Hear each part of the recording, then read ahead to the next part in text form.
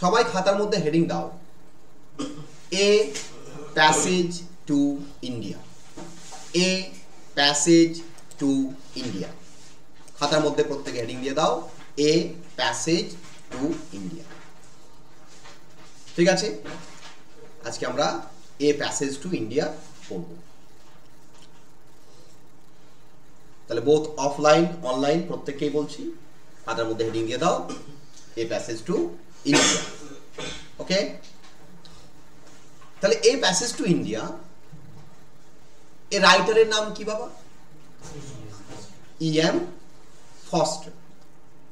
E.M. ফস্টারের পুরো নাম হচ্ছে Edward Morgan foster, EDWARD, Edward MORGAN, Morgan foster, FORSTER।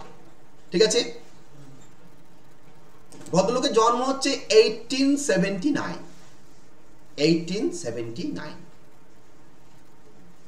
আর মৃত্যু হচ্ছে 1970, 1879-তে জন্ম, 1970 সালে মৃত্যু। অনেকদিন বেঁচেছেন, তাই না?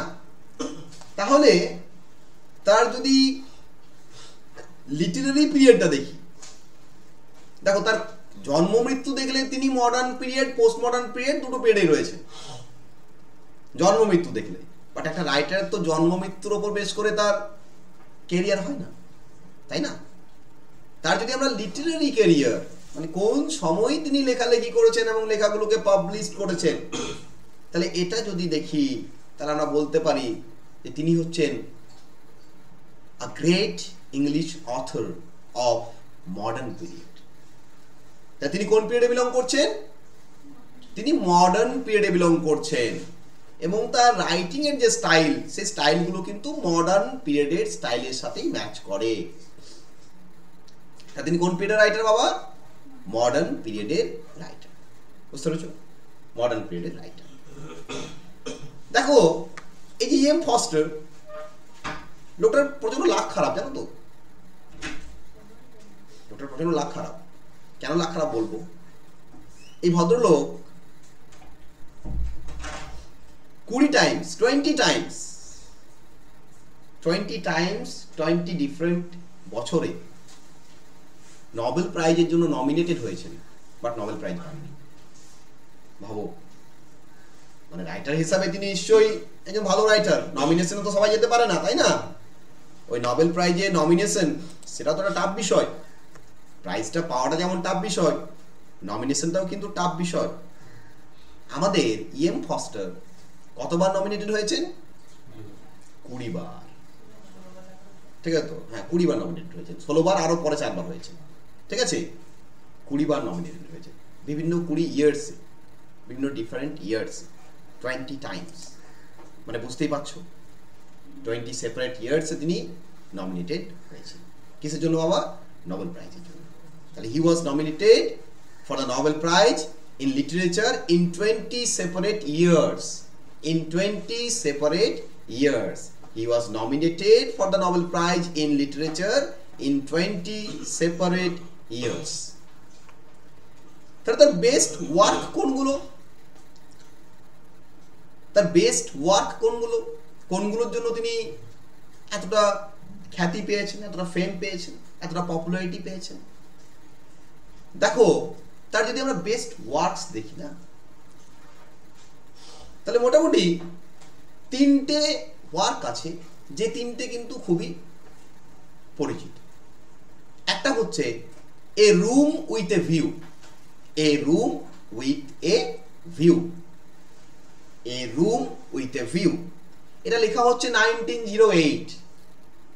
তাহলে দেখো, আমরা প্রথমেই বলেছি যে কোন রাইটারের লিটারারি ক্যারিয়ারের উপর বেস করে কি করা হয় বাবা?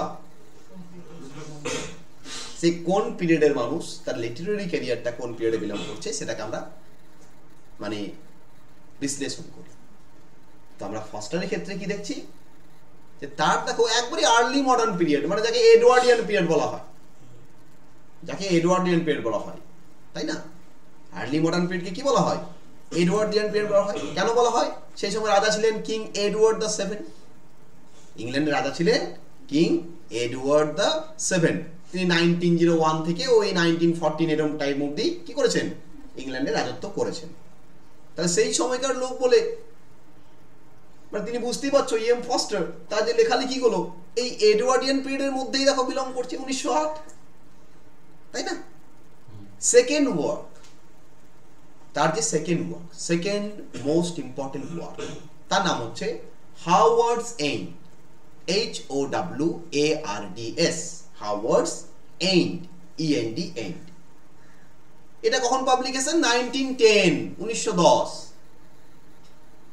তাহলে দেখো এখানেও দেখতে পাচ্ছি আমরা ওই মডার্ন পিরিয়ডের মধ্যেই তার লেখাটা কি হচ্ছে, পাবলিশড হচ্ছে, তাই না? মডার্ন পিরিয়ডের মধ্যেই তার লেখাটা পাবলিশড হচ্ছে। আর আরেকটা ইম্পর্টেন্ট ওয়ার্ক যেটা আমরা পড়বো তার নাম হচ্ছে এ প্যাসেজ টু ইন্ডিয়া, 1924। এটাই একটু দেরি করে, তাও দেরি করে, খুব একটা দেরি করে নয়, মানে পোস্ট মডার্ন পিরিয়ডে যায়নি, 1950-55 পরে যায়নি, যা হয়েছে কি হয়েছে 1950-55 আগেই হয়ে গেছে, বুঝতে পেরেছ? তাহলে এইগুলো হচ্ছে তার বেস্ট ওয়ার্ক। এরপর দেখো প্রত্যেকটা রাইটারের একটা করে লেখার টেকনিকটা আলাদা।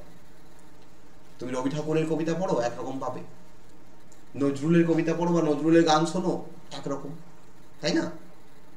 আবার আধুনিক কবি জয় গোস্বামীকে পড়ো, শঙ্খ ঘোষকে পড়ো, সুনীল গঙ্গোপাধ্যায়কে পড়ো, তাদের কবিতা আবার আরেক রকম। তাহলে প্রত্যেক রাইটারের কাছে রাইটিং স্টাইলটা ডিফারেন্ট, কারণ এক হয়ে গেলে তুমি তো বলবে দূর বাবা তাহলে রবীন্দ্রনাথ কি পড়বো আর বাকিদের পড়বো কেন, সবাই তো রবীন্দ্রনাথের মতোই লিখছে, তাই না? তোমাকে পড়বে কেন, তোমাকে জানবে কেন, তোমাকে দেখবে কেন, তাই না? তোমাকে তো ইউনিক কিছু দেখাতে হবে, তোমার মধ্যে তো ইউনিকনেস নিয়ে আসতে হবে। তোমার পড়ানো স্টাইল যদি টিচারদের বলো, তাতে একজন টিচারই সবাইকে পড়াতে পারতেন, তাহলে এত ডিফারেন্ট টিচার কেন? কারণ প্রত্যেকের বোঝানো স্টাইল টেকনিক আলাদা। এবার যার কাছে বা যে টিচারের কাছে যে ভালো নিজেকে অ্যাডপ্ট করতে পারে তার কাছে কি হয়, সেই টিচারটি ভালো মনে হয়, তাই না? এটাই হচ্ছে প্রশ্ন, এটাই হচ্ছে মেন আনসার।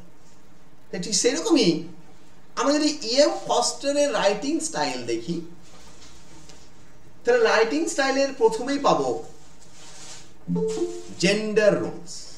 কি পাবো বাবা? Gender Rolle's. তার রাইটিং এ সবচেয়ে বড় একটা ইম্পর্টেন্ট জায়গা হচ্ছে জেন্ডার রোলস। নারী পুরুষ বা এই যে বিভিন্ন জেন্ডার রয়েছে সমাজে, এই জেন্ডারের রোলকে তিনি কিন্তু ভালো করে তুলে ধরেছেন। দ্বিতীয়ত দেখতে পাবো ক্লাস, কমা দিয়ে ক্লাস লেখো, জেন্ডার রোলস কমা দিয়ে ক্লাস। আর দেখতে পাবো লিবারালিজম, মানে তিনি লিবারাল ভিউ দিয়েছেন। Liberalism, LIBERALISM, liberalism. তিনি তার রাইটিং এ কি দিয়েছেন বাবা? একটা লিবারাল ভিউ দিয়েছেন। তিনি কারো পক্ষপাতিত্ব করেন, যেটা সঠিক সেটাকে সঠিক বলেছেন, যেটা ভুল সেটাকে ভুল বলেছেন। কে বলেছেন? M Forster. বুঝতে পেরেছেন? নেক্সট কি দেখতে পাই বাবা? নেক্সট দেখতে পাই 2 নম্বর পয়েন্ট হিসাবে লেখো class difference and hypocrisy. Class difference and hypocrisy. Hypocrisy মানে কি? তুমি একটা কোনো জিনিসকে, হ্যাঁ ভণ্ডামি যাকে বলা হয় বাংলায় ভণ্ডামি, মানে তুমি কোনো একটা জিনিসকে জানো কিন্তু তুমি এমন ভান দেখাচ্ছ যে তুমি জানোই না। তুমি ভিজে মাছটি উল্টে খেতে জানো না, ভিজে মাছটি তাই না, ভাজা মাছ, ভাজা মাছ তাই তো, ভিজে মাছ নয়। তা তুমি ভিজে বিড়াল নাকি? তুমি কি করতে পারো না? ভাজা মাছ উল্টে খেতে পারো না। তা তুমি এমন দেখাচ্ছ যে তুমি ভাজা মাছ খেতেই জানো না, কি করে ভাজা মাছ খায় তুমি সেটাই জানো না, তাই না? এই যে ব্যাপারটা, এটাকে হিপোক্রিসি বলা হয়, যাকে বাংলায় কি বলা হয়? ভণ্ডামি। তুমি যদি ভণ্ডামি করো সেই ভণ্ডামিকেই হিপোক্রিসি বলা হয়। তাহলে ক্লাস ডিফারেন্স এন্ড হিপোক্রিসি, তাহলে দেখবে এই হিপোক্রিসি কিন্তু হায়ার ক্লাসের লোকদের মধ্যে বেশি আছে, জানো তো? হিপোক্রিসি কিন্তু হায়ার ক্লাসের লোকেদের মধ্যে বেশি আছে দেখবে, যারা মানে একবারই হায়ার বলতে কি তুমি একটা চাকরি করছো সরকারি, তুমি হায়ার নাও, এটা কখনোই আমি, এটা ভুল কনসেপ্ট যে আমি একটা সরকারি চাকরি পেয়ে গেলাম মানে আমি হায়ার ক্লাসে চলে গেলাম। না না বাবা, তুমি আপার মিডিল ক্লাসে গেলে, মিডিল ক্লাস থেকে কোথায় গেলে? আপার মিডিল ক্লাস। হায়ার ক্লাস মানে তোমার প্রত্যেক দিনে হাত খরচা হবে 10 থেকে 15,000 টাকা, আরো বেশি তো কম নয়, ঠিক আছে? হায়ার ক্লাস মানে তোমার প্রত্যেক দিন হাত খরচায় 10 থেকে 15,000 টাকা হবে, এটা হচ্ছে হায়ার ক্লাস। স্ট্যান্ডার্ড মেনটেন করতে হবে, ঠিক আছে? তোমার কথা, তুমি কথা কম বলবে, কি ব্যাপার বলো তো? অটোমেটিক যে তোমাকে হায়ার ক্লাস হতে গেলে কি করতে হবে? কথা কম বলতে হবে। হিপোক্রিসি নয়, ভণ্ডামি নয় এগুলো। তাহলে এই ভণ্ডামিকে তিনি তুলে ধরেছেন। দেখতে হবে এই প্যাসেজ টু ইন্ডিয়া পড়লে ভণ্ডামি দেখতে পাবে। আর কি দেখতে পাবে? আর দেখতে পাবে হিউম্যানিস্ট অ্যাটিটিউড। আর কি দেখতে হবে? Humanist attitude. এম ফস্টারের যে অ্যাটিটিউডটা, রাইটিং স্টাইলে তার লেখার যে ধরনটা, সেখানে তিনি কিন্তু একজন হিউম্যানিস্ট। হিউম্যানিস্ট মানে যে মানুষের কথা ভাবে, সে কোন জাতি, কোন ধর্ম, কোন ক্লাস, কোন জেন্ডার, এইসব দেখবে না। সে কি দেখবে? সে দেখবে যে অ্যাজ এ হিউম্যান বিইং সে কেমন। তাহলে হিউম্যানিস্ট অ্যাটিটিউড দেখতে পাওয়া যায়। আর কি দেখতে পাওয়া? Use of symbolism. তার নভেলস গুলোতে, তার রাইটিং গুলোতে সিম্বলিজমের বিরাট ব্যবহার হয়। এই যে প্যাসেজ টু ইন্ডিয়া, এই নভেলটা যখন পড়বো দেখবে কত সিম্বল পাবো। এই নভেলের যে তিনটে সেকশনই তো সিম্বলিক। প্রথম সেকশনের নাম হচ্ছে মস্ক, দ্বিতীয় সেকশনের নাম হচ্ছে কেভ, আবার তৃতীয় সেকশনের নাম হচ্ছে টেম্পল। তাহলে তিনটে সেকশনই সিম্বলিক। তাহলে ইউজ অফ সিম্বলিজম, তার টেকনিকের মধ্যে আরো একটা কোয়ালিটি কি বাবা? ইউজ অফ সিম্বলিজম, সিম্বলের ব্যবহার। আর কি দেখতে পাওয়া যায়? Human psychology. Human psychology, M Forster human psychology নিয়ে খুব ভালো ডিল করেছেন। হিউম্যান সাইকোলজি নিয়ে খুব সুন্দরভাবে ডিল করেছেন।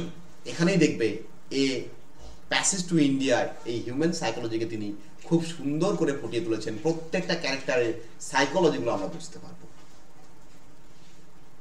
মানে তিনি ক্যারেক্টারগুলো সাইকোলজিক্যাল যে কনফ্লিক্টগুলো চলছে সেইগুলোকেও তুলে ধরবেন।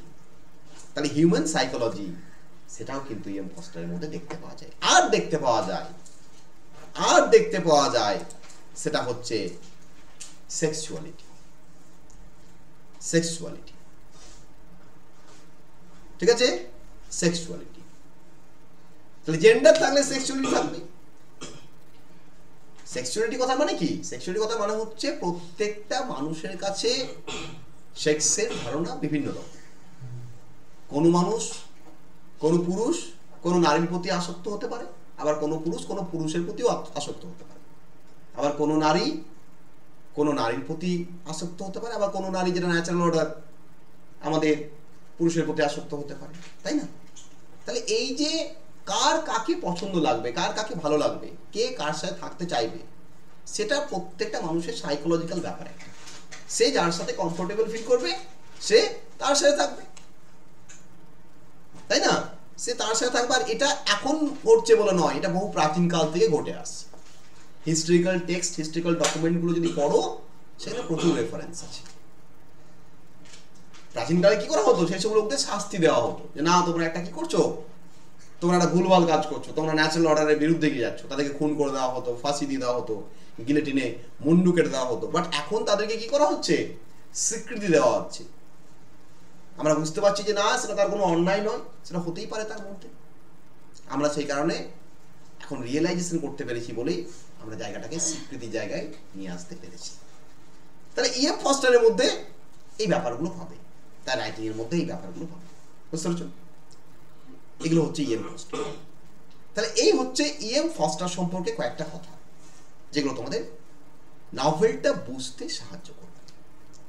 এরপর হেডিং দিয়ে দাও এ প্যাসেজ টু ইন্ডিয়া। আমরা নভেলটাকে বুঝে নেওয়ার চেষ্টা করি, ঠিক আছে? যে নভেলটা কি হচ্ছে।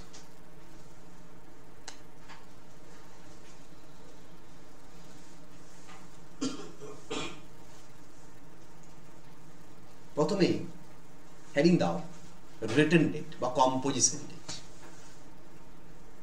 নভেলটা কখন কম্পোজ হচ্ছে, প্রথমে হচ্ছে রিটেন ডেট বা আমাদের কম্পোজিশন ডেট, কখন নভেলটা রিটেন হচ্ছে বা কম্পোজড হচ্ছে। অনেক দিন ধরে তিনি নভেলটা লিখেছেন, জানো, প্রায় 12 বছর ধরে নভেলটা লিখে কমপ্লিট করেছেন। নভেলটা লেখা শুরু করেছেন 1912 সালে, শেষ হয়েছে গিয়ে 1924-এ। ভাবো, তার রিটেন বা কম্পোজিশন ডেট হচ্ছে কি বাবা, 1912 to 1924। 1912 to 1924। অর্ঘ যখন এত শরীর খারাপ, আজকে বাবা বাড়িতে ক্লাস করতো তো অনলাইনে, অন্যান্য দিন তো অনলাইন ক্লাস করো, তো এত কষ্ট হবে, এতে আরো এসির হাওয়া লেগে আরো বেশি ঠান্ডা লাগবে না বাবা।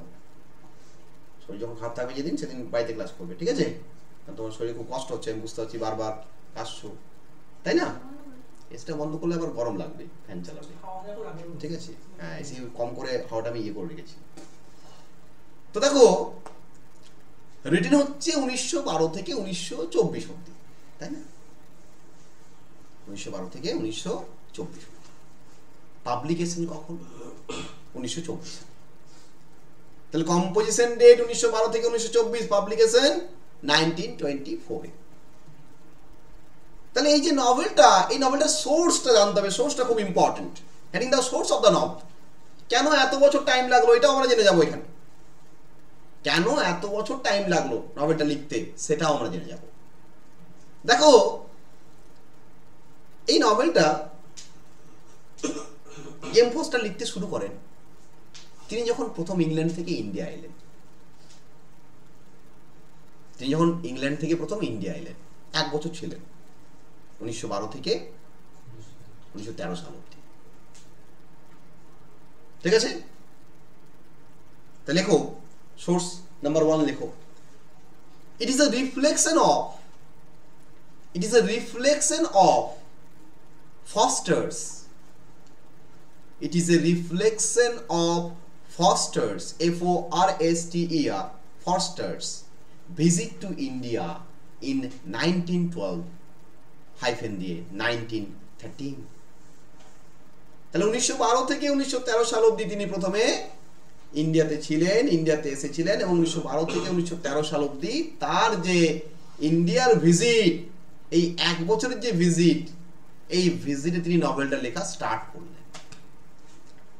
এরপর মাঝখানে কেসটা কি হলো, 1913 সালের পর তিনি চলে গেলেন আবার কোথায় বাবা, ইংল্যান্ডে। ইংল্যান্ডে গিয়ে তিনি আর নভেলটা লিখতে পারছেন না।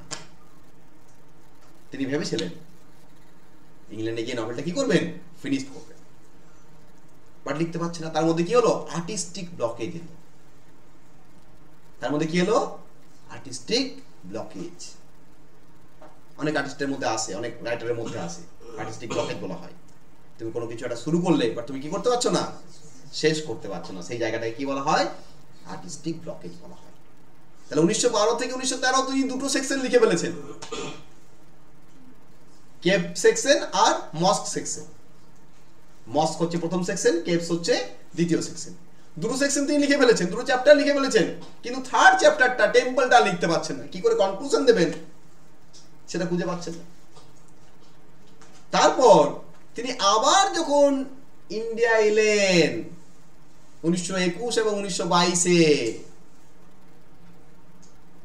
আবার যখন তিনি 1921 এবং 1922-এ ইন্ডিয়া এলেন অ্যাজ এ প্রাইভেট সেক্রেটারি, তখন ঘুরতে এসেছিলেন প্রথমবার। দ্বিতীয়বার কি করতেলেন, চাকরি করতেলেন, এই যে বড় অফিসার হয়ে গেলেন, ঠিক আছে? তখন তিনি এসে এই নভেলটা কি করলেন বাবা, শেষ করলেন। বুঝতে পেরেছো? তা 2 নম্বর পয়েন্ট লেখো, his duration as private secretary, his duration as private secretary হয়েছে 2 রাজার নামটা লেখো, অদ্ভুত নাম, রাজার নামটা দেখো, টুকোজি রাও।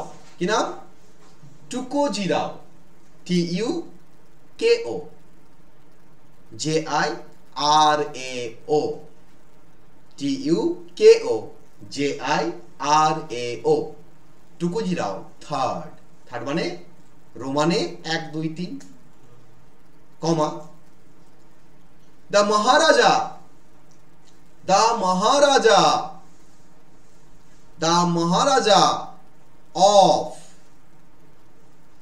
ডিওয়াজ, DEWAS, ডিওয়াজ সিনিয়র, SENIOR, in 1921-1922, বুঝতে পেরেছো?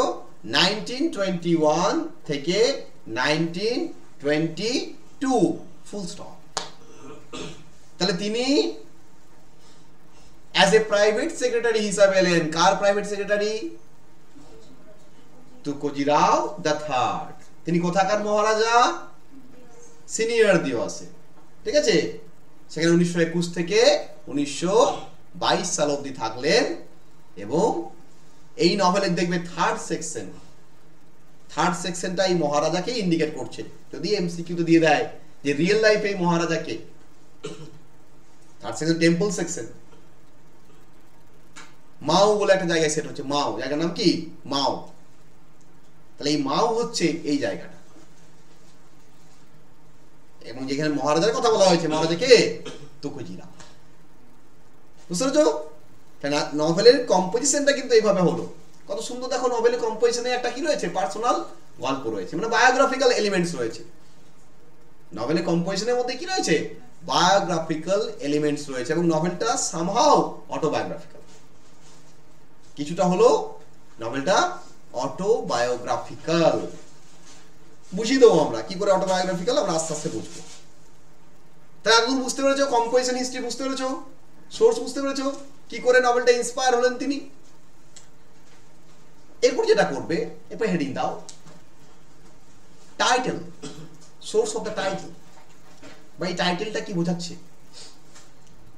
টাইটেলের সোর্সও জানবো এবং টাইটেলটা কি বোঝাচ্ছে।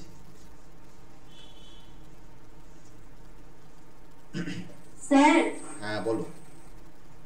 স্যার বলো, শুনছি। मुझे পাবলিশ ডেটটা একবার 1924। ঠিক আছে? ক্লাসটা রেকর্ডিং থাকবে, আমি রেকর্ডিংটা দিয়ে দেবো। রেকর্ডিং করছি, অত চিন্তা করার কিছু নেই। এখানে যেটা অসুবিধা হবে রেকর্ডিং এ দেখে নেবে, ঠিক আছে? চলো, আচ্ছা। নেক্সট হচ্ছে title, source of the title. টাইটেলের সোর্সটা কি এবং টাইটেলটা কি মিনিং করছে। দেখো, টাইটেলটা মানে হচ্ছে a passage to India. Passage মানে ওয়ে, প্যাসেজ মানে connection. A connection to India, A connection to India. এই টাইটেলটা তিনি সোর্স হিসাবে পেলেন কার কাছ থেকে? ওয়াল্ট হুইটম্যানের কাছ থেকে। কার কাছ থেকে গো? Walt Whitman.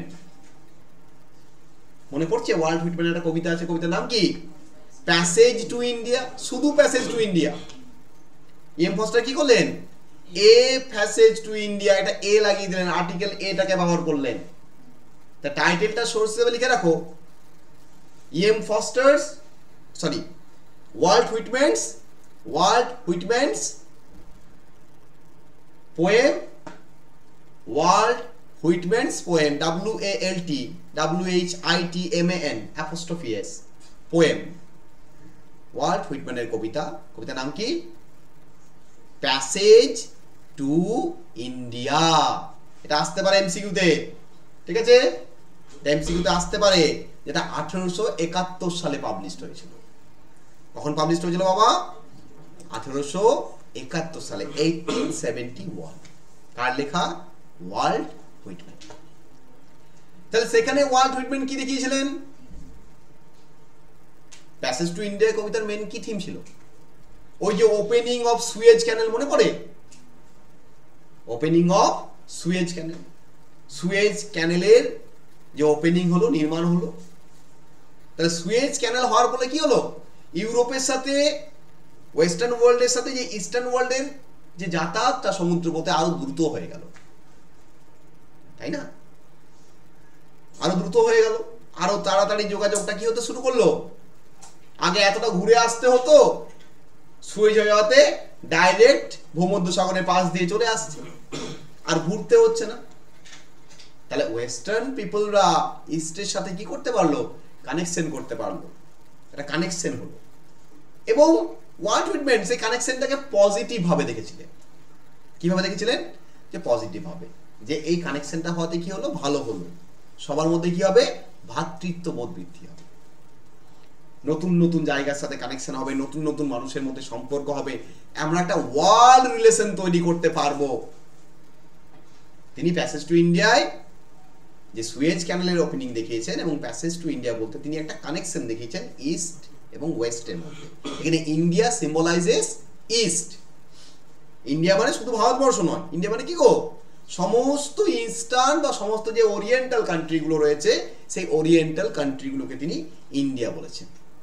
কিন্তু ফস্টারের ক্ষেত্রে এ প্যাসেজ টু ইন্ডিয়া তিনি ওই ইস্টার্ন ওয়েস্টার্ন রিলেশনশিপ দেখানোর চেষ্টা করেছেন। তিনি কিন্তু একটু হলেও ক্রিটিসাইজ করছেন, তিনি হুইটম্যানের ওই পজিটিভটাকে টোটালি যে অ্যাফার্মেটিভ, যেটা ভালো জিনিস হচ্ছে ইস্টার্ন ওয়েস্টার্ন কানেকশন হয়ে, সেটাকে তিনি অ্যাকসেপ্ট করছেন না। তিনি বলছেন না, কি হলো, কলোনাইজেশন হয়ে গেল। ফস্টার মনে করছেন যে কলোনাইজেশন যতদিন থাকবে, কলোনি যতদিন থাকবে, ততদিন অবধি কখনোই ইস্ট আর ওয়েস্টের মধ্যে কি হতে পারে না, গুড একটা কানেকশন, গুড একটা সম্পর্ক হতে পারে না। আমি যদি তোমাকে শাসন করি, ডমিনেট করি, আমি তোমাকে মনে করো খাঁচার মধ্যে বন্দি করে রেখে দিলাম, তোমার সাথে আমার ভালো সম্পর্ক তৈরি হবে, কখনোই হবে না। কারণ হিউম্যান বিইং সবসময় কি চায়, স্বাধীনতা চায়। হিউম্যান বিইং এর সবচেয়ে বড় কোয়ালিটি হচ্ছে ফ্রিডম। আমরা সবসময় যে কোনো হিউম্যান বিইং বলে ভুল, যে কোনো প্রাণীর সবচেয়ে বড় কোয়ালিটি হচ্ছে তারা কি চাইবো, স্বাধীনতা চায়। দেখবে বাড়িতে যদি কুকুর পোষো, যে কুকুরকে চেন দিয়ে বেঁধে রাখা হয়, দেখবে কুকুরটা হিংস্র হয়ে যায়, শুধু কামড়াকানি করতে যায়, তাই না, শুধু কামড়াতে যায়। কিন্তু যে কুকুরগুলো খোলা থাকে দেখবে, তারা প্রচন্ড হিংস্র কুকুর থাকলেও তারা কিন্তু কি হয়ে যায়, শান্ত শিষ্ট ভালো ভদ্র কুকুর হয়ে যায়। কেন বলতো, ওই যে তুমি বাড়ির মধ্যে রেখেছো, চেন করে রেখেছো, তার মানে কি তুমি তোকে আটকে রেখেছো, কত বন্দি করে রেখেছো। আর যে কোনো প্রাণীর মেইন কোয়ালিটি হচ্ছে প্রাণীরা কি চাইবো, ফ্রিডম চায়, স্বাধীনতা চায়, তাই না। তো ঠিক ফস্টার বলছেন যে ওয়ার্ল্ড হুইটম্যান যে পজিটিভ এনার্জি নিয়ে যে অ্যাফার্মেটিভলি যে জায়গাটাকে প্রেজেন্ট করেছেন, তিনি কিন্তু অতটা অ্যাফার্মেটিভ নন। তিনি একটা কথাই বলছেন যে ঠিক আছে, এই প্যাসেজ টু ইন্ডিয়া একটা কানেকশন হয়েছে, বাট কানেকশনটা নড়বড়ে কানেকশন হয়েছে, মানে লুজ কানেকশন হয়ে গেছে। লুজ কানেকশন হলে কি হয়, শর্ট সার্কিট হয়। যখন লুজ কানেকশন হবে তখন তো শর্ট সার্কিট। বলছে লুজ কানেকশন হয়ে গেছে, প্যাসেজটা কি হয়ে গেছে, লুজ কানেকশন, ওই জন্য শর্ট সার্কিট হচ্ছে। বলছে যতদিন কলোনি থাকবে ততদিন কি সম্ভব নয়, এটা পসিবল নয়।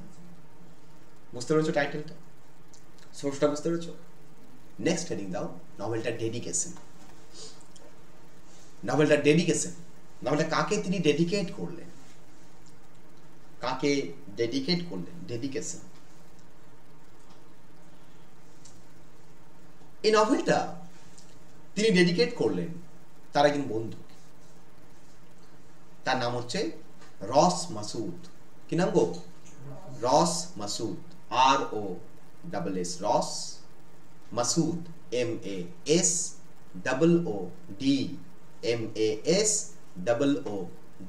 রস মাসুদ। ইনি একজন মুসলিম ফ্রেন্ড, ফস্টারের একজন মুসলিম ফ্রেন্ড রস মাসুদ, তাকে তিনি ডেডিকেট করলেন। এই রস মাসুদি এই নভেলে দেখতে পাবো ডক্টর আজিজ।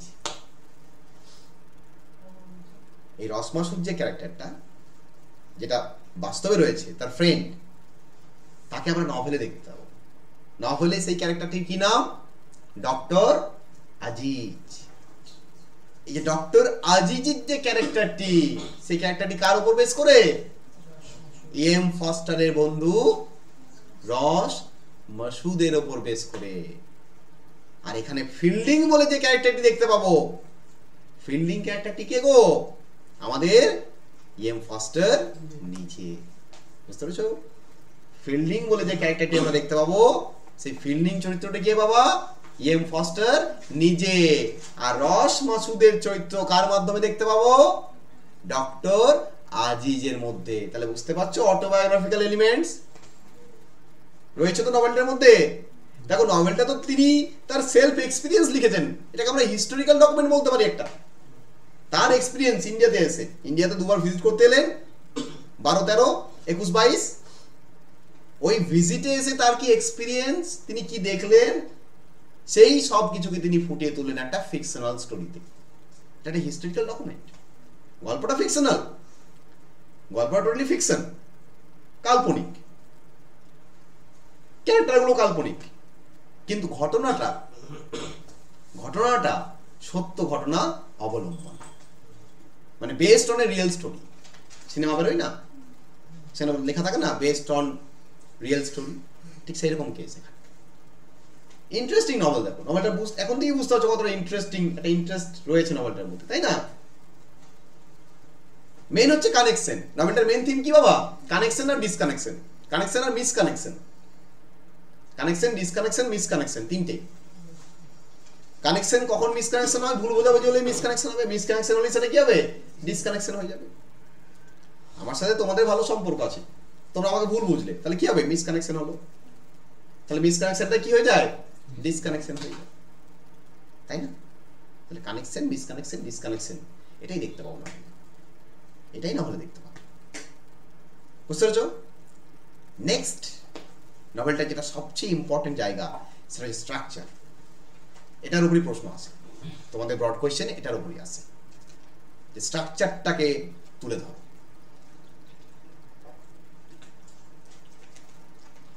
স্ট্রাকচারটা বুঝো। দেখো এই যে নভেলটার যে স্ট্রাকচার, এই স্ট্রাকচারটাকে টার্মিনোলজিতে বলা হয়, মানে টার্ম দিয়ে যদি আমরা বলি, এমনি 3টে চ্যাপ্টার, বাট এই 3টে চ্যাপ্টার এটা স্পেশাল টার্ম আছে, তাকে বলা হয় ট্রাইপার্ট্রাইড স্ট্রাকচার। কি বলা হয় বাবা? ট্রাইপার্ট্রাইড। লেখো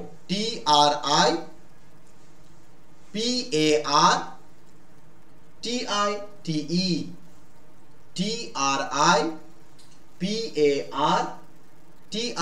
TRIPARTITE মানে কি?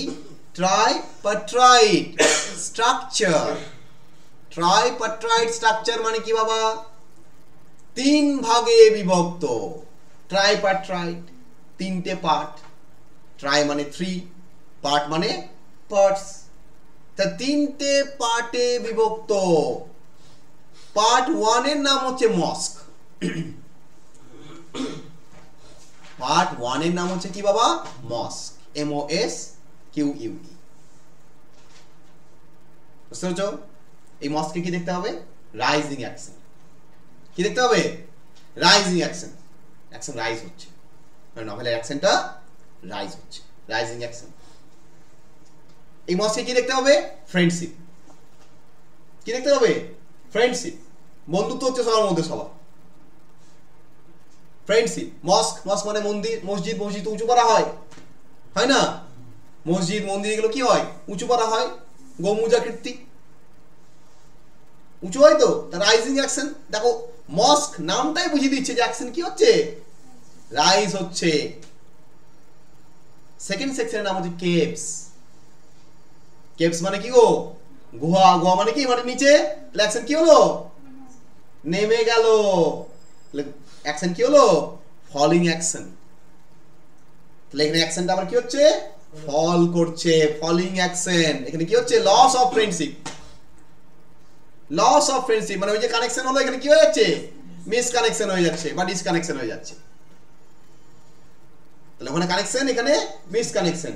তাহলে সেকেন্ড সেকশনের নাম হচ্ছে কেভস। কেভস মানে তো গুহা, গুহা মানে তো গভীর, গুহা মানে তো ফলিং। মস্ক যেমন উপরে, আবার কেভসে সব নেমে যাচ্ছে। Rising action, falling action.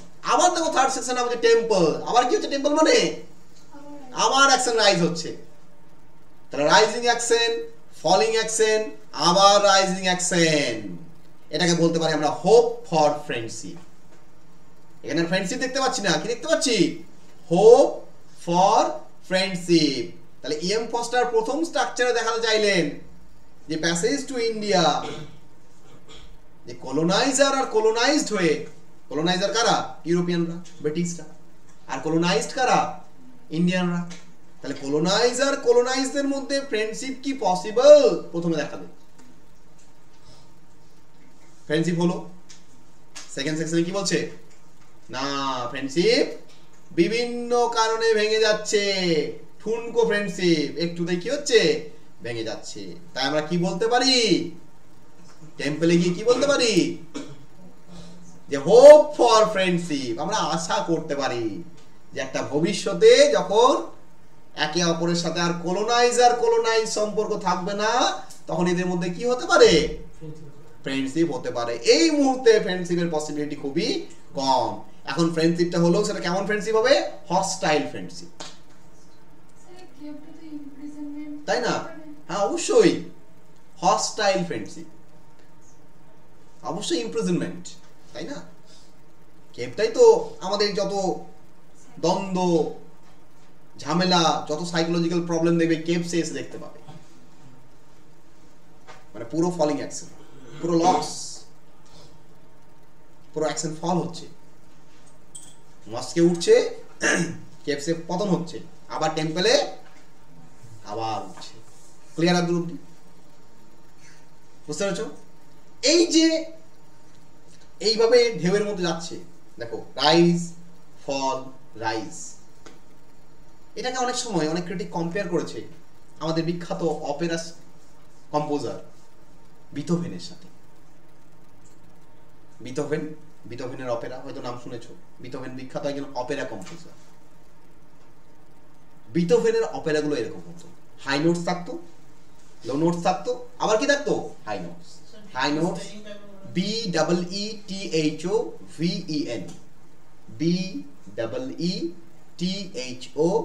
BEETHOVEN, Beethoven.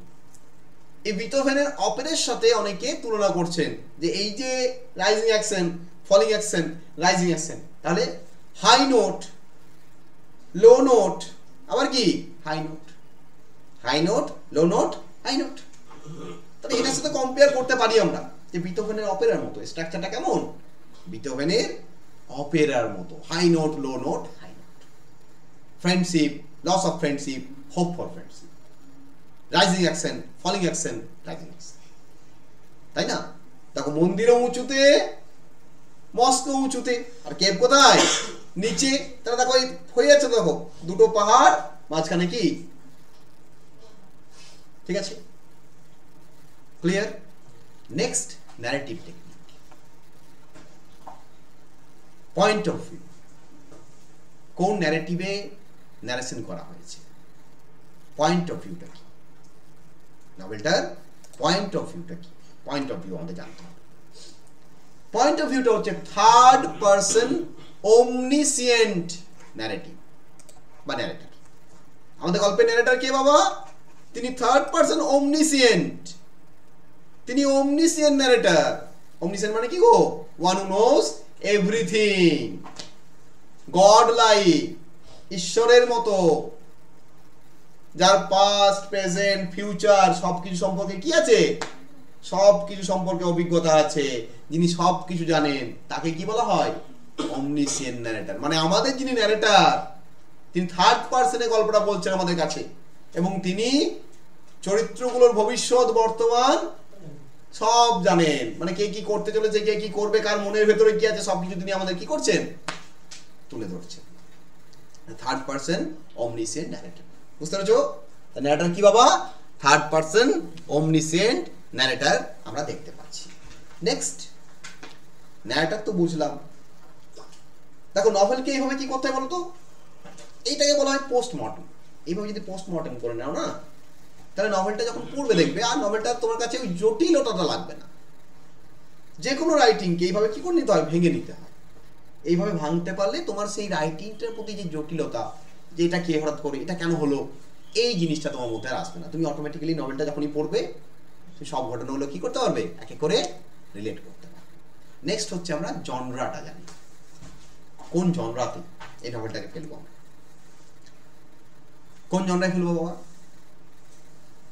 প্রথমত আমরা বলবো এটা একটা হিস্টোরিক্যাল ফিকশন। কি বলবো? Historical fiction. হিস্টোরিক্যাল ফিকশন হয়েছে ঐতিহাসিক ঘটনা। দেখো ফস্টারের জীবনের যে এক্সপিরিয়েন্স, একটা ঐতিহাসিক এক্সপিরিয়েন্স, এটাকে লিখছে। তাহলে হিস্টোরিক্যাল ফিকশন। ইতিহাসকে তিনি কি করেছেন? ফিকশন বানিয়েছেন। ইতিহাসকে তিনি কি বানিয়েছেন? ফিকশন। তাকে বলা হয় হিস্টোরিক্যাল ফিকশন। সেকেন্ড কি বলতে পারি? Psychological fiction. সেকেন্ড আমরা এর জনরা হিসেবে দেখতে পারি সাইকোলজিক্যাল ফিকশন। এখানে প্রত্যেকটা চরিত্রের সাইকোলজি গুলোকে তুলে ধরেছেন। তাহলে সাইকোলজিক্যাল ফিকশন হচ্ছে এর সেকেন্ড কি গো জনরা। থার্ড জনরা কি বলতে পারি? Colonial narrative. Colonial narrative, post colonial নয়। কি ন্যারেটিভ? কলোনিয়াল। পোস্ট কলোনিয়াল কাকে বলা হয়? স্বাধীনতা লাভের পর থেকে 1947 এ ডিকলোনাইজেশন হলো, তারপরে যেগুলো লেখা হলো সেগুলো কি? Post colonial narrative. Post colonial narrative কি করবে? কলোনিয়াল পিরিয়ডের মেমোরি গুলোকে তুলে ধরবে, এক্সপিরিয়েন্স গুলোকে, সাফারিং গুলোকে, ট্রমা গুলোকে তুলে ধরবে। আর এটা কি? Direct colonial narrative. কে লিখছেন? একজন ব্রিটিশ লিখছেন। তাহলে ব্রিটিশের পয়েন্ট অফ ভিউ থেকে, এম ফস্টার তো একজন ব্রিটিশ, বাট তিনি হিউম্যানিস্ট। তিনি একজন হিউম্যানিস্ট মানুষ, তিনি মানবতায় বিশ্বাস করেন। তার পয়েন্ট অফ ভিউ থেকে তিনি লিখছেন। তাহলে এটাকে আমরা কি বলবো বাবা? কলোনিয়াল ন্যারেটিভ বলবো। এটাকে কি বলা হয়? Colonial narrative. যেহেতু এটা যে সময় লেখা হচ্ছে সেই সময়টা কি? কলোনিয়াল পিরিয়ড চলছে। India was under British rule. এবং এটা কার পয়েন্ট অফ ভিউ থেকে লেখা হচ্ছে? একজন ইউরোপিয়ান বা একজন ব্রিটিশের পয়েন্ট অফ ভিউ থেকে লেখা হচ্ছে। দ্যাটস ওয়াই এটা কি বলা হচ্ছে বাবা? কলোনিয়াল ন্যারেটিভ বলা হচ্ছে। বুঝতে পেরেছো? আর কি বলতে পারি এটা আমরা? আর বলতে পারি এটাকে আমরা রিয়েলিজম বা রিয়েলিস্টিক নভেল, বা বলতে পারি রিয়েলিজম। এটা বাস্তববাদী, এটা বাস্তবমুখী। তাহলে এই চারটে জনরাতে, এই চারটে ক্যাটাগরিতে আমরা নভেলটাকে কি করতে পারি বাবা? ফিট করতে পারি। এই চারটে ক্যাটাগরি বা চারটে জনরাতে আমরা নভেলটাকে ফিট করতে পারি। নেক্সট আমরা জনরা জেনে গেলাম। নেক্সট আমাদের নভেলটাকে জানতে হবে নভেলের সেটিং। সেটিংটা কি? কোথাকার ঘটনা, কোন জায়গার ঘটনা এবং কিভাবে ঘটনা। দেখো সেটিং হচ্ছে ইন্ডিয়া। সেটিং হচ্ছে কি বাবা? India during colonial period. তাহলে সেটিং হচ্ছে ইন্ডিয়া ডিউরিং কলোনিয়াল পিরিয়ড। এটা তো আমরা অ্যাজ এ জেনারেল জানলাম, বাট আমরা পার্ট বাই পার্ট সেটিংটাকে জানবো। তিনটে পার্ট আছে, তিনটে পার্টে আমরা পার্ট বাই পার্ট কি করব? সেটিংটাকে বোঝার চেষ্টা করব। তাহলে পার্ট 1 এর নাম কি ছিল বাবা? মস্ক। মস্কের যে সেটিং, সেই সেটিংটা হচ্ছে একটা ফিকশনাল ভিলেজ, কাল্পনিক। সেটিং গুলো কিন্তু একটাও কি নয়, একটাও কিন্তু সেটিং গুলো রিয়েল নয়, প্রত্যেকটা কিন্তু কাল্পনিক। তার নাম হচ্ছে চন্দ্রপুর। কি নাম? চন্দ্রপুর। CHANDRAPORE, চন্দ্রপুর। CHANDRAPORE। তাহলে মস্কের সেটিং হচ্ছে চন্দ্রপুর। এটা ফিকশনাল ভিলেজ। কেমন ভিলেজ? ফিকশনাল, কাল্পনিক। বাস্তবে চন্দ্রপুর আছে কিনা আমরা জানি না, কাল্পনিক একটা জায়গা। যেহেতু তিনি ফিকশন লিখছেন, তাহলে ফিকশনের জায়গাটাও কি হবে? ফিক্সিসিয়াস হবে, ফিক্সিসিয়াস হবে। সেকেন্ড হচ্ছে আমাদের কেভস। সেকেন্ড সেকশনের নাম কি বাবা? কেভস। কেভসের যে সেটিং, সেখানে আমরা দেখতে পাবো মারাবার কেভস। কেভসের নাম কি বাবা? মারাবার caves. MARABAR, মারাবার caves. CAVES, মারাবার caves. তাহলে এই যে মারাবার কেভস, এটাকে আবার অনেক ক্রিটিক রিলেট করে, একটা রিয়েল জায়গার সাথে রিলেট করে। যে হয়তো এম ফস্টার বিহারের একটা জায়গা আছে, বিহারে একটা কেভস আছে, তার নাম হচ্ছে বারাবার। কি নাম? Barabar caves. BARABAR, BARABAR, Barabar caves বলে বিহারে একটা জায়গা আছে। ওই বারাবার কেভসের সাথে মারাবার কেভসকে অনেকে কি করেন, রিলেট করেন। অনেক রিসার্চার তারা মনে করেন যে এম ফস্টার হয়তো ওই বারাবার কেভস থেকে কি হয়েছেন বাবা, ইন্সপায়ার হয়েছেন, এবং সেটাকেই তিনি অ্যাজ এ মারাবার কেভস দেখিয়েছেন। তাহলে মস্কের সেটিং কি বাবা, মারাবার কেভস। সেটা কার উপর বেস করে, বিহারের বারাবার কেভস। আর 3 নাম্বার হচ্ছে টেম্পল সেকশন। টেম্পল সেকশন যে মাও, জায়গার নাম কি গো, মাও, MAU, মাও। মাও বলে একটা জায়গা, মাও বলে একটা জায়গা, একটা হিন্দু স্টেট, একটা হিন্দু স্টেট মানে একটা রাজ্য, সেখানে হিন্দুরা ডমিনেন্ট, হিন্দুদের পরিমাণ বেশি। আমরা চন্দ্রপুরে গিয়ে দেখতে পাবো, চন্দ্রপুরে দেখতে পাবো ওখানে ডমিনেন্ট রিলিজিয়ন হচ্ছে ইসলাম। কেভস নামটাই দেখো, কেভস, মস্ক, সরি মস্ক, ওখানে ইসলাম দেখতে পাচ্ছি আমরা। চন্দ্রপুরে আমরা ইসলাম দেখতে পাচ্ছি, আর টেম্পলে আমরা কি দেখতে পাচ্ছি, হিন্দু। ঠিক আছে। আর কেভসে কনফিউশন, কেভসটা কি হচ্ছে, কনফিউশন তৈরি করছে। দেখো এম ফস্টার শুধু কলোনিয়াল পোস্ট কলোনিয়াল সম্পর্কটা দেখাচ্ছে না, এম ফস্টার ইন্ডিয়ার মধ্যে হিন্দু মুসলিম যে রিলেশনশিপ সেটাকেও তুলে ধরছে। হিন্দু মুসলিম যে রিলেশনশিপ, দেখো ইন্ডিয়া তো ডাইভার্স কান্ট্রি, তাই না, ইউনিটি ইন ডাইভার্সিটি, ইন্ডিয়া কি বলা হয়, ইউনিটি ইন ডাইভার্সিটি। এটা কোনো জায়গাতেই পসিবল নয়, আমাদের ইন্ডিয়াতেই বলে পসিবল, কারণ এত ডাইভার্স ফিচার, এত ফিচার্স আছে। তুমি 10 কিলোমিটার একটু চলে যাও, পাল্টে যাবে দেখো সবকিছু। ইন্ডিয়া 10 কিলোমিটার পর পর সবকিছু চেঞ্জ হয়, এমন একটা দেশ। 10 কিলোমিটার পর পর সবকিছু চেঞ্জ হয়ে যায়। 100 কিলোমিটার গেলে তো ডিফারেন্স, প্রচুর ডিফারেন্স হয়ে যাবে। 300 কিলোমিটার যদি চলে যাও, আরো তুমি বুঝতেই পারবে না, তুমি ভাবো অন্য কোথাও চলে এলাম। তুমি সাউথ চলে যাও এখনই, অবাক হয়ে যাবে, কোথায় এলাম রে বাবা, ফরেনে চলে এলাম নাকি, এরকম মনে হবে। আবার যদি কাশ্মীর চলে যাও, তোমার বলে আবার এখানে কোথায় এলাম, এখানে খাবার আলাদা, মানুষদের ভাষা আলাদা, মানুষগুলো দেখতে আলাদা। আর যদি দার্জিলিং চলে যাও, সেখানেও দেখবে আলাদা। আবার যদি মণিপুর, নাগাল্যান্ড, মিজোরাম এখানে চলে যাও, ওখানে দেখবে আলাদা। যেখানে যাবে, গুজরাটে গেলে গুজরাট আলাদা, মহারাষ্ট্রে গেলে মহারাষ্ট্র আলাদা, উত্তরপ্রদেশে গেলে উত্তরপ্রদেশ আলাদা, পশ্চিমবাংলায় পশ্চিমবাংলা আলাদা, সব ডিফারেন্ট, তাই না। মানে বৈচিত্র্যের মধ্যে কি ঐক্যতা, তাই না। এটাই তো ইন্ডিয়া। প্রত্যেক জায়গায় মানুষ আলাদা, তাদের খাবার আলাদা, তাদের পোশাক আলাদা, সব জায়গার পোশাক আলাদা, খাবার আলাদা, মানুষ আলাদা।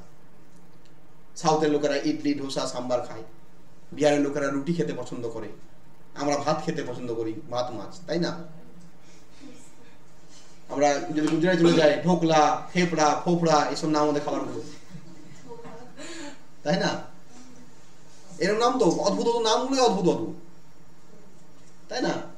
তাহলে বুঝতে পারছো সব জায়গা আলাদা। আবার কাশ্মীরে গেলে সেখানকার খাবার আলাদা। দার্জিলিংয়ে যাও, মোমো টোমো এইসব বেশি, সেদ্ধ খাবার, স্টিম খাবার, সব স্টিম ফুড, তাই না। কত বৈচিত্র্য, বুঝতে পারছো, কত বৈচিত্র্য। এত বৈচিত্র্য কিন্তু তুমি অন্য দেশে পাবে না। এই জন্য এই দেশে এত কনফ্লিক্ট। আমাদের দেশে তো কনফ্লিক্ট কেন, এই কারণে। মানুষের দেখো ধর্ম অনেক পরের ব্যাপার, মানুষের 3টে জিনিসকে এক করে দিলে না, মানুষের মধ্যে ইউনিটি চলে আসবে। কি বলতো, পোশাক, খাবার আর ভাষা, এই 3টাকে এক করে দাও, দেখো মানুষের মধ্যে আর কোনো কনফ্লিক্টই থাকবে না, মানুষের মধ্যে কনফ্লিক্টই থাকবে না। এই 3টাকে যদি এক করে দিতে পারো, অনেক কনফ্লিক্ট কমে যাবে। পোশাক, খাবার আর ভাষা। আর না এক করলে সমস্যা, তাহলে তখন এক্সট্রা সমস্যাগুলো চেপে আসবে।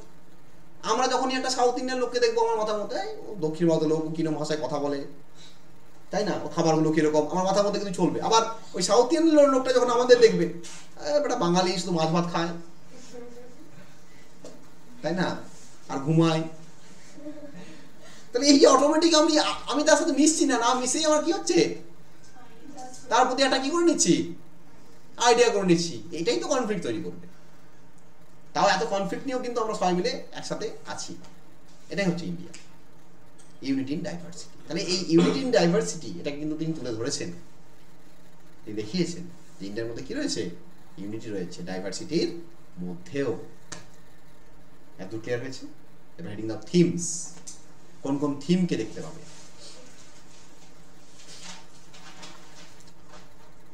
দেখো নভেলটা আশা করছি খুবই সুন্দরভাবে বুঝিয়ে দিতে পারলাম। আশা করছি বোর্ডে উঠিনি আজকে, বোর্ডে না উঠেও, তাই না, যে বোর্ড সবসময় প্রয়োজন পড়ে না, মানে ঠিকভাবে স্লো স্লো করে বলা হয়। বোর্ডে হলে একটু কি হয়, একটু স্পিডে হয়। এখানে আমাকে স্লো বলতে হচ্ছে কারণ তোমাদের লিখতে হচ্ছে খাতায়। বোর্ডে হলে একটু স্পিডে হয়। বুঝতে পেরেছো? চলো নেক্সট হচ্ছে কি বাবা, আমাদের থিমস। তাহলে প্রথম থিমই দেখতে পাবে কলোনিয়ালিজম। থিম হিসেবে তো প্রথম পাবেই কলোনিয়ালিজম। কলোনিয়ালিজম এবং তার ইফেক্ট কি হচ্ছে। তাহলে ফার্স্টে আমরা দেখতে পাবো কলোনিয়ালিজম, মানে ব্রিটিশার্সদের সাথে রিলেশনশিপ। কাদের? ইন্ডিয়ানদের, তাই না? কলোনিয়ালিজম। 2 নম্বর দেখতে পাবে race, culture and religion. Race, culture, religion. Race কি রেস? একটা ব্রিটিশ রেস, একটা ইন্ডিয়ান রেস, তাই তো? ইউরোপিয়ান রেস একটা, এটা Indian race. Culture, European culture, Indian culture. Religion, European religion, Indian religion, আবার ইন্ডিয়ান রিলিজিয়নের ভেতরে রিলিজিয়ন, তাই না? Race, culture, religion. 3 নাম্বার দেখতে পাবে models and mysteries. MUDDLES, models and mysteries. MYSTERIES। India মানেই মডেলস এন্ড মিস্ট্রিজ। ইন্ডিয়া মানে কি গো? Models and mysteries, গোলক ধাঁধা আর রহস্য। ইন্ডিয়া মানেই রহস্য। বারবার দেখবে এই মডেল এন্ড মিস্ট্রিজ এর কথা হচ্ছে নভেলে। টোটাল ইন্ডিয়াটা কি গো? মিস্টেরিয়াস। দেখবে এখানে দেখতে পাবো মিসেস মুর। মিসেস মুর বলে একটা ক্যারেক্টার, সে ইংল্যান্ড থেকে আসছে। সে ইংল্যান্ড থেকে আসছে ইন্ডিয়া দেখার জন্য। কোন ইন্ডিয়া দেখার জন্য? রিয়েল ইন্ডিয়া দেখার জন্য। রিয়েল ইন্ডিয়া কোনটা? কিন্তু তিনি যখন ইন্ডিয়া থেকে ফেরত যাচ্ছেন, তিনি ইন্ডিয়ার প্রতি একটা নেগেটিভ ধারণা নিয়ে যাচ্ছেন। তাহলে দেখতে পাবো তার যে ইন্ডিয়ার প্রতি কনসেপশন, সেটা তার কাছে নেগেটিভ। ইন্ডিয়া তার কাছে কেভস। ইন্ডিয়া তার কাছে কি গো? কেভস। কনফিউশন। ইন্ডিয়া তার কাছে কনফিউশন, মডেল মিস্ট্রি হয়ে প্রেজেন্ট হচ্ছে। ইন্ডিয়া প্রত্যেকের কাছে প্রত্যেক রকম, এটাই হচ্ছে বাস্তব, জানো তো? ইন্ডিয়াকে বলতে পারবে না, ডিফাইন করতে পারবে না যে ইন্ডিয়া এরকম।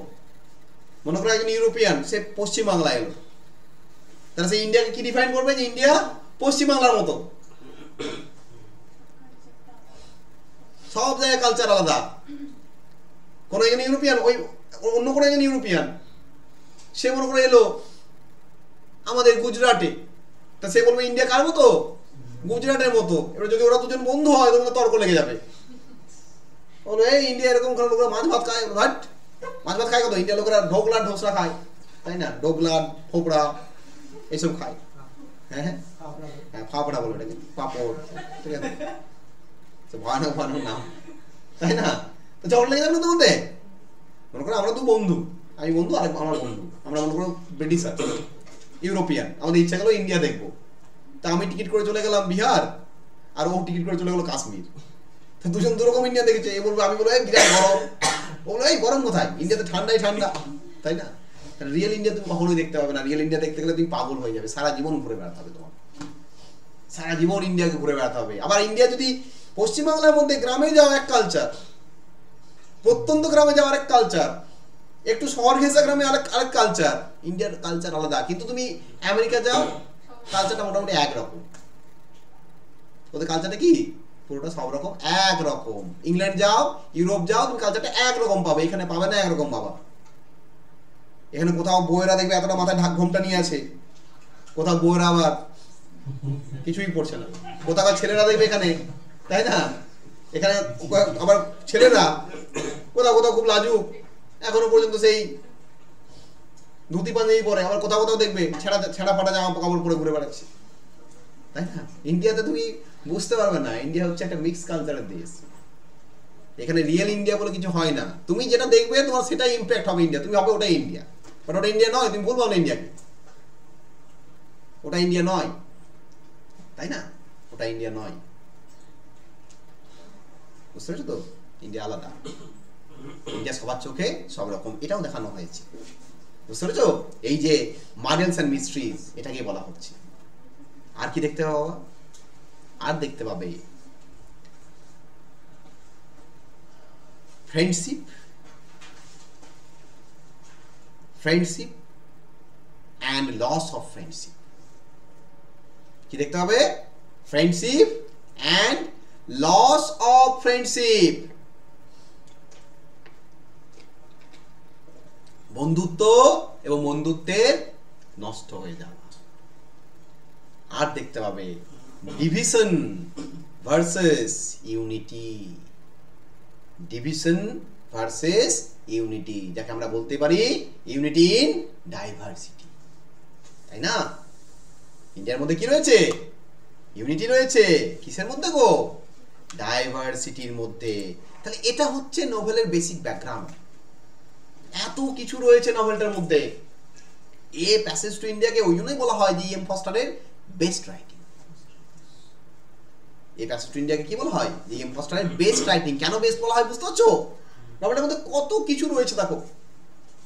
শুধু একটা ওই গল্প নয়, একটা কলোনিয়াল ন্যারেটিভ নয় শুধুমাত্র, যে একজন কলোনাইজার, একজন ব্রিটিশ মানুষ, তিনি ইন্ডিয়া সম্পর্কে লিখছেন, তার ইন্ডিয়া সম্পর্কে ধারণা না, নয়। কারণ এম ফস্টারের রাইটিং এর অ্যাটিটিউডই হচ্ছে হিউম্যানিস্ট অ্যাটিটিউড। তিনি পক্ষপাতিত্ব করেননি কোথাও। তার যেটা মনে হয়েছে ঠিক, সেই ঠিকটাকে দেখিয়েছেন, তার যেটা মনে হয়েছে যে ভুল, এটা ভুলটাকে দেখিয়েছেন। তাহলে এই যে তার হিউম্যানিস্টিক অ্যাটিটিউড, সেই হিউম্যানিস্টিক অ্যাটিটিউডের জন্যই তিনি কি করতে পেরেছেন? রিয়েল ইন্ডিয়াকে প্রেজেন্ট করতে পেরেছেন। যে ইন্ডিয়া মানে কোনো একটা জায়গা দিয়ে নয়, ইন্ডিয়া, ইন্ডিয়া মানে ইউনিটি ইন ডাইভার্সিটি। তোমাকে এটা বুঝতে হবে। ডাইভার্স কালচার, ডাইভার্স সবকিছু, ডাইভার্স পোশাক, ডাইভার্স খাবার দাবার, ডাইভার্স রিলিজিয়ন, সেই সমস্তকে মিলিয়ে তোমাকে একটা ইউনাইটেড ইন্ডিয়া গঠন করতে হবে। সেটাই বুঝতে হবে, সেটাই ইন্ডিয়া। ইন্ডিয়া মানে একটা কিছু নয়। তা সেটা তোমার মিসকনসেপশন হয়ে যাবে, মিসকনসেপশন অ্যাবাউট ইন্ডিয়া হয়ে যাবে, তাই না? তারা তো এতটুকু ক্লিয়ার আছে? কোনো প্রবলেম নেই আশা করছি। যারা অনলাইনে আছো তারা একটু মেসেজ করে জানিয়ে দাও ক্লিয়ার আছে কিনা, আমি দেখে নিই। টেক্সট করে দাও একটু ক্লিয়ার আছে কিনা।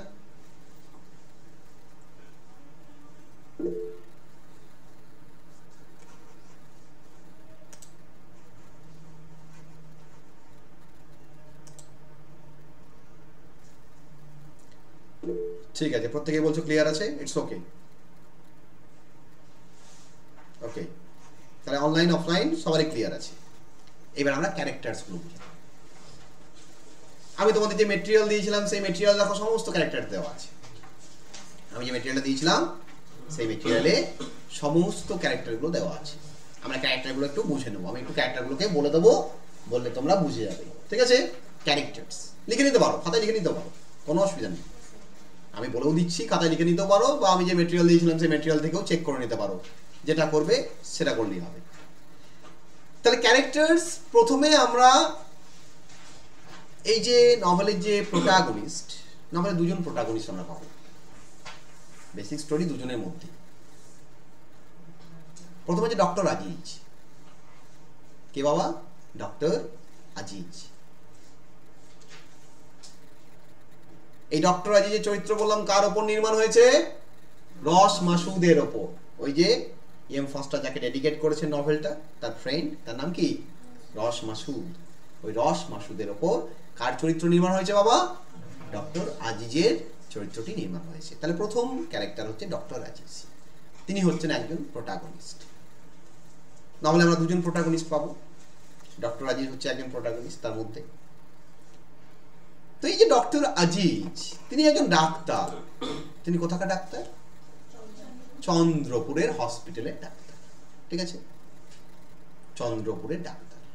তিনি একজন মুসলিম, তিনি একজন ডাক্তার হয়েছে। তাই প্রথম আমরা পেয়ে গেলাম প্রথম ক্যারেক্টার। সেকেন্ড হচ্ছে Cyril fielding, CYRIL, Cyril fielding, FIELDING। Sitting fielding কে বাবা? M Forster himself. M Forster himself, ঠিক আছে?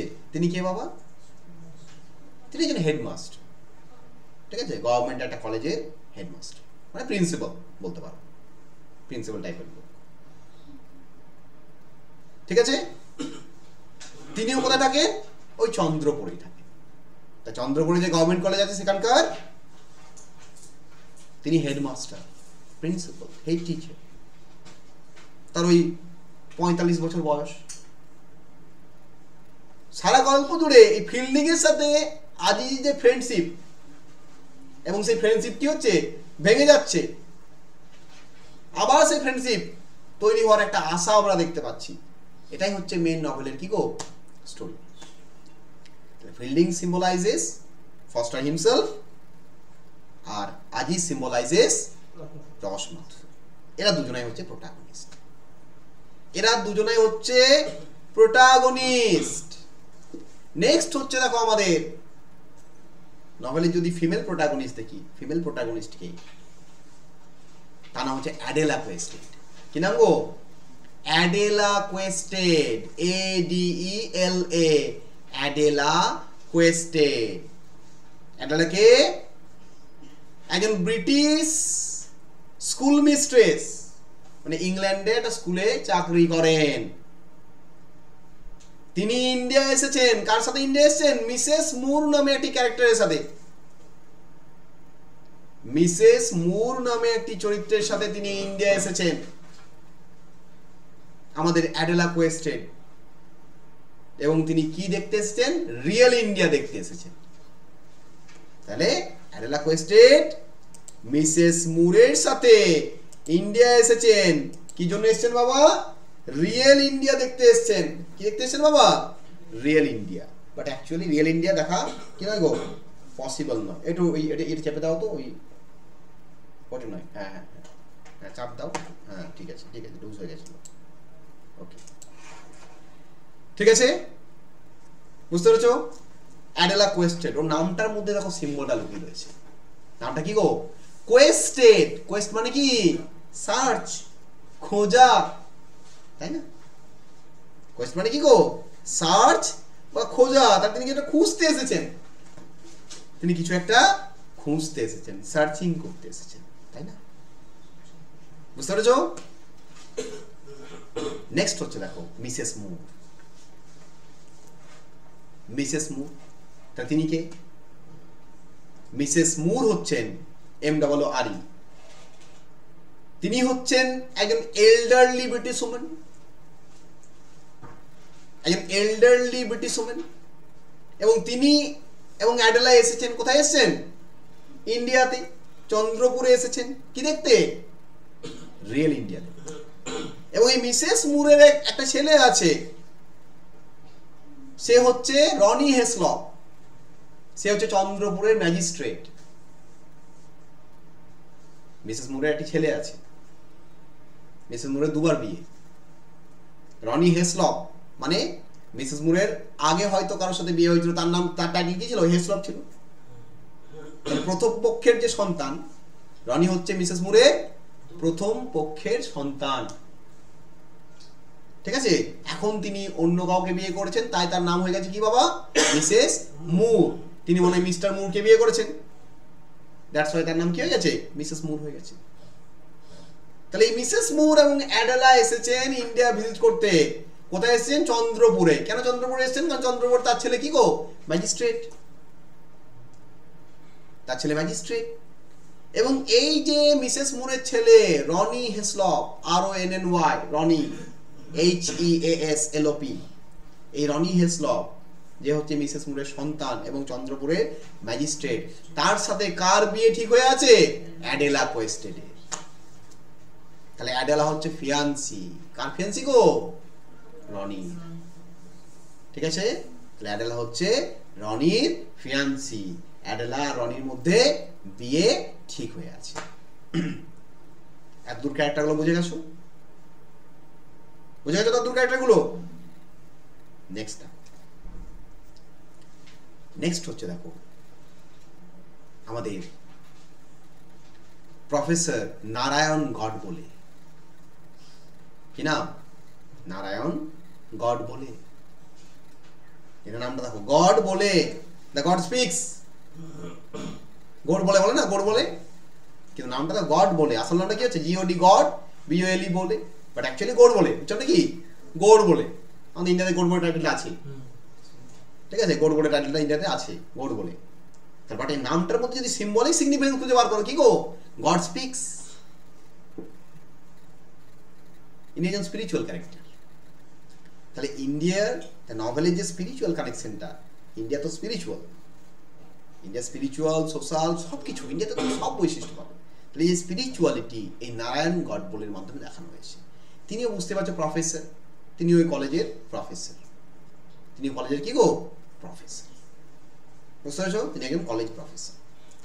নেক্সট হচ্ছে আমাদের মিস্টার টার্টন।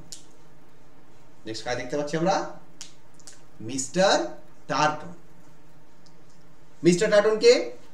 তিনি হচ্ছেন চন্দ্রপুরের কালেক্টর। তিনি হচ্ছেন চন্দ্রপুরের কি বাবা?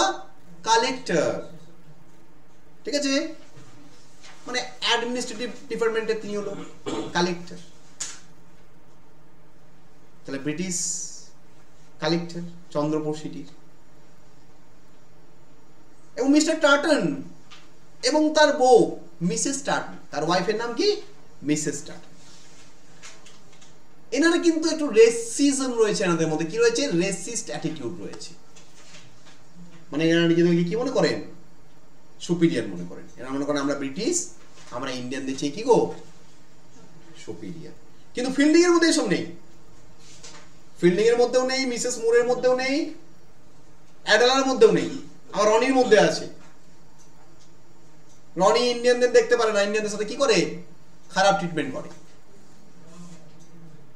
কিন্তু ফিল্ডিং বলো, ফিল্ডিং খুব সুন্দর মানুষ, তিনি চান সবসময় ইন্ডিয়ানদের সাথে কি করতে? একটা সম্পর্ক স্থাপন করতে, একটা কানেকশন তৈরি করতে, একটা প্যাসেজ তৈরি করতে, প্যাসেজ টু ইন্ডিয়া, তাই না? বারবার টাইটেল দেখা আসছে। বাট রনি চায় না। রনি বলে না, এদেরকে আমরা শাসন করছি, এদেরকে কি আমরা শাসনই করবো, মেরে ধরে পিটিয়ে ঠেঙিয়ে জব্দ করে রাখবো। মিস্টার টার্টন তিনিও চান না, মিসেস টার্টন তিনিও চান না। তিনি তো, মিসেস টার্টন তো ওপেনলি রেসিস্ট, কিন্তু এখন পছন্দই করেন না ইন্ডিয়ানদের, কিড়েমা করে বলে ইন্ডিয়ানদের। বুঝতে পারছো তো? নেক্সট হচ্ছে মেজর ক্যালেন্ডার। নেক্সট কাজ বাবা, মেজর ক্যালেন্ডার। ইনি কে? ইনিও ওই যে হসপিটালের ডাক্তার, ডক্টর আজিজ, সেই হসপিটালের সুপিরিয়র বা সিনিয়র ডাক্তার। মানে ইনি একজন সিভিল সার্জন। সিভিল সার্জন মানে ডাক্তার, বুঝতেই পারছো? সার্জন মানে তো ডাক্তার, তাই না? সিভিল সার্জন, তাই না? সিভিল সার্জন, সার্জন, সার্জেন্ট নয়, সার্জন মানে পুলিশ অফিসার হয়ে যাবে। হ্যাঁ, সার্জন, সিভিল সার্জন। ওকে, সিভিল সার্জন, তাহলে তিনি ডাক্তার। ওই যে হসপিটালে ডক্টর আজিজ রয়েছে, সেই হসপিটালে তিনি সিনিয়র ডাক্তার বলতে পারো। বুঝতে পারছো? Major calendar. নেক্সট আমরা কাকে দেখতে পাবো? Mister McBride. মিস্টার ম্যাকব্রাইড, ঠিক আছে? মিস্টার ম্যাকব্রাইড, যেগুলো লাগবে আমি ইম্পর্টেন্ট সেগুলো আগে বলি। মিস্টার ম্যাকব্রাইড কে? তিনি হচ্ছেন চন্দ্রপুর শহরের এসপি, মানে superintendent of police. Mister McBride তিনি হচ্ছেন চন্দ্রপুর শহরের এসপি। এই মিস্টার ম্যাকব্রাইড ইনিও কিন্তু নিজেকে ব্রিটিশ বলে নিজেকে কিন্তু খুবই গর্বিত মনে করেন, তাই না? এই যে মেজর ক্যালেন্ডার, তিনিও কিন্তু ইন্ডিয়ার খুব একটা ভালো করে দেখেন না। মানে খুব কম ক্যারেক্টারকে পাবো, চরিত্রকে পাবো যারা কি গো ইন্ডিয়ানদের প্রতি একটা হিউম্যানিস্ট অ্যাটিটিউড দেখাচ্ছে। হিউম্যানিস্ট অ্যাটিটিউড দেখাচ্ছেন, কারণ তারা শাসন করতে এসছে। তারা যদি এখানে এসে ইন্ডিয়ানদের ভালোবেসে ফেলেন, তাহলে কি করা যাবে না? শাসন করা যাবে না। শাসন করতে গেলে তোমার মধ্যে কি থাকতে হবে? একটু স্ট্রিক্টনেস থাকতে হবে। এই যে আমি তোমাদেরকে মাঝে মাঝে বকাঝকা করি, কেন না? বকাঝকা করলে তোমরা পড়াশোনা করবে না। এমনি তো ফাঁকি মারছো, ফাঁকি মারো, তখন আরো ফাঁকি মারবে। এটা আমার ভয়ে কিছুটা হলেও কি করবে? না স্যার বকবে, পড়াশোনাটা করি বাবা, পড়াশোনাটা করবো, তাই তো? এই জন্য মাঝে মাঝে বকাঝকা করা, ঠিক আছে? এটাই হচ্ছে বকাঝকা করার কারণ। হয়েছে? আচ্ছা, নেক্সট হচ্ছে আমাদের নবাব বাহাদুর। ঠিক আছে, নবাব বাহাদুর কে বাবা? ইনি চন্দ্রপুর শহরের একজন নবাব, মানে জমিদার, রেসপেক্টেড একজন মানুষ। চন্দ্রপুর শহরের একজন জমিদার টাইপের মানুষ, নবাব, বুঝতে পারছো? জমিদারদের সাথে ব্রিটিশদের ভালোই সম্পর্ক ছিল, জানো তো? জমিদারদের সাথে ব্রিটিশদের কি ছিল? ভালোই সম্পর্ক। কেন? কারণ ট্যাক্স দরকার তো, ট্যাক্সটা করতেই হবে। জমিদারদের আন্ডারে জমিদারি রয়েছে, তাহলে জমিদারকে বলতো ঠিক আছে আপনি আজ করুন, আপনি মজা দিয়ে থাকুন, আপনাকে সব সুযোগ সুবিধা দেওয়া হবে, আপনি শুধু আমাদের কি করুন, ট্যাক্সটা কালেকশন করতে। তাহলে ওই যারা ক্যাপিটালিস্ট ক্লাস, যারা বড় লোক, তারা দেশ স্বাধীন হলেও তাদের কোনো মাথা ব্যথা ছিল না, দেশ পরাধীন থাকলেও তাদের কোনো মাথা ব্যথা ছিল না, বুঝছো তো? কারণ তারা কি ছিল? তারাও একই রকমই ছিল, তারা রিল্যাক্স ছিল, বুঝতে পেরেছো তো? তাহলে নবাব বাহাদুর, ইনি একজন নবাব, মানে জমিদার। আর কাকে পাবো বাবা? আর পাবো হামিদুল্লাহ। হামিদুল্লাহ, মোহাম্মদ হামিদুল্লাহ। হামিদুল্লাহ কে? আজিজের কাকা। আজিজের কে হয়? কাকা, আজিজের আঙ্কেল। আর কাকে পাবো? হ্যাঁ হ্যাঁ, সম্পর্কে কাকাও হয়, ঠিক আছে তো? চাচাও হয় প্লাস বন্ধু হয়, ঠিক আছে তো? হয় না আমাদের অনেক কাকা বন্ধু হয় না আমাদের, ঠিক আছে তো? একই বয়সী কাকা হয়ে যায়। আমার অনেক দাদু আসে আমার বন্ধু, তারা সম্পর্কে দাদু হয়, ঠিক আছে? তো তারা আমার বয়সী, কিন্তু তারা দাদু সম্পর্কে, ঠিক আছে তো? কিন্তু দাদু বলতে হয়, কিন্তু তারা বন্ধু আমার, ওরকমই কেস। তাহলে হামিদুল্লাহ আজিজের বন্ধু হয় প্লাস আজিজের কাকা হয় সম্পর্কে। আচ্ছা, নেক্সট আছে দেখো আমাদের মোহাম্মদ আলী। মোহাম্মদ আলী কে বাবা? তিনি আজিজের বন্ধু এবং তিনি একজন ব্যারিস্টার, এবং তিনি ব্রিটিশদের একবারই পছন্দ করেন না। তাহলে বাবু শুধুমাত্র ঘৃণাটা এক পক্ষে নয়, যে ব্রিটিশরাই ঘৃণা করছে ইন্ডিয়ানদের, সেটা নয়, ইন্ডিয়ানরাও কি করে? ঘৃণা করে। সম্পর্ক কখনোই কানেকশন কি হবে না, এই কলোনাইজার কলোনাইজড হয়ে কখনোই কানেকশন এস্টাবলিশ করা যাবে না। যদি ভবিষ্যতে কি হয়, ডিকলোনাইজেশন হয়, m.forster এটাই বলছেন, তারপরে হয়তো একটা বন্ধুত্ব হতে পারে। আজকে যেমন দেখো কোনো ঝামেলা নেই, আজকে একটা মোটামুটি ফ্রেন্ডশিপ আছে, কিন্তু সেই মুহূর্তে কি করা দরকার ছিল না, ফ্রেন্ডশিপ হবে না। এখন যদি একটা ব্রিটিশ আসে, আমরা ব্রিটিশের সাথে ঝামেলা করতে যাবো না, কিছু করতে যাবো না, কারণ আমরা জানি আমরা স্বাধীন ও ঘুরতে এসেছি, তাই তো? এটাই হচ্ছে ব্যাপার, কিন্তু সেই মুহূর্তে সম্ভব। নেক্সট কে রয়েছে? অমৃত রাও। অমৃত রাও, ইনি হচ্ছেন আজিজের লয়ার। ইনি হচ্ছেন কে বাবা? অমৃত রাও হচ্ছেন আজিজের লয়ার। মানে আজিজের বিরুদ্ধে যখন কেস হবে, আজিজের বিরুদ্ধে কে কেস করবে? স্টেলা কেস করবে। স্টেলা, সরি স্টেলা বলছি, অ্যাডেলা। অ্যাডেলা কেস করবে। যখন যারা চন্দ্রপুরে থাকবে, চন্দ্রপুর থাকার পর অ্যাডেলা, মিসেস মুর আর আজিজ ফিল্ডিং সবাই মিলে প্ল্যান করবে, তারা একটা পিকনিক করতে যাবে। কোথায় পিকনিক করতে যাবে? মারাওয়ার কেভসে। ওই কেভসের ভেতরে ঢুকে অ্যাডেলার মনে হবে আজিজ যেন তাকে রেপ করতে চাইছে। আজিজ কিছুই করেনি, তার মনে হবে, সে কেস করে দেবে। কার বিরুদ্ধে কেস করে দেবে? আজিজের বিরুদ্ধে। আজিজকে যিনি ডিফেন্ড করবেন তার নাম কি গো? অমৃত রাও। আজিজকে যিনি ডিফেন্ড করবেন তার নাম হচ্ছে অমৃত রাও, তিনি একজন লয়ার। এবার এটা কেন করছে অ্যাডেলা, যখন আমরা নভেলটা পড়বো তখন আমি বুঝিয়ে দেবো যে অ্যাডেলা কেন করছে। কারণ সে রনিকে ভালোবাসে না, বুঝলো তো? রনিকে সে ভালোবাসে না, কিন্তু রনিকে বিয়ে করছে। তাহলে কাউকে যদি না ভালোবাসো, তাকে যদি বিয়ে করো, তো সেটা তো লাভলেস ইউনিয়ন হচ্ছে। Lovelace union is a kind of rape, তার কাছে মনে হচ্ছে। তো সেখান থেকে তার সাইকোলজিক্যাল ট্রমা থেকে সে বলে উঠছে কি গো, যে C is raped by doctor Aziz. Say confused হয়েছে কেবে গিয়ে, কারণ কেব মানেই তো কনফিউশন, একটা গুমট পরিবেশ, একটা অন্ধকার গুমট পরিবেশ কেব। সেখানে গিয়ে তার কনফিউশনটা হচ্ছে, তার হ্যালুসিনেশন হচ্ছে। সে হ্যালুসিনেশনের ফলে কেস করছে কার বিরুদ্ধে? ডক্টর আজিজের বিরুদ্ধে। এটা যখন আমরা নভেলটা পড়বো আমরা আরো ডিটেলে ওই জায়গাটাকে এক্সপ্লেন করবো, এখন জাস্ট আমি হালকা হিন্ট দিয়ে রাখি। আর কে বাবা? দেখো, রাল্ফ মুর আর স্টেলা মুর। রাল্ফ মুর আর স্টেলা মুর হচ্ছে মিসেস মুরের দ্বিতীয় পক্ষের ছেলে মেয়ে। প্রথম পক্ষের ছেলে কে? রনি হেন্সলফ, যে হচ্ছে ম্যাজিস্ট্রেট। আর দ্বিতীয় পক্ষের ছেলে মেয়ে কে বাবা? রাল্ফ মুর আর স্টেলা মুর। এই যে স্টেলা মুর, এই স্টেলার সাথে আবার বিয়ে হবে কার? ফিল্ডিং এর। স্টেলার সাথে কার বিয়ে হবে? ফিল্ডিং এর বিয়ে হবে। বুঝতে পেরেছো? ফিল্ডিং এর বিয়ে হবে, বুঝতে পেরেছো? আর আরেকজন ডাক্তার আছে এখানে, ডক্টর পান্নালাল। ডক্টর পান্নালাল তিনি হচ্ছেন আজিজের রাইভাল, তার সাথে কম্পিটিশন কার গো? আজিজের। বুঝতে পেরেছো? ডক্টর পান্না লাল, ডক্টর পান্না লাল তিনি আরেকজন ডাক্তার, তিনি হচ্ছেন আজিজের।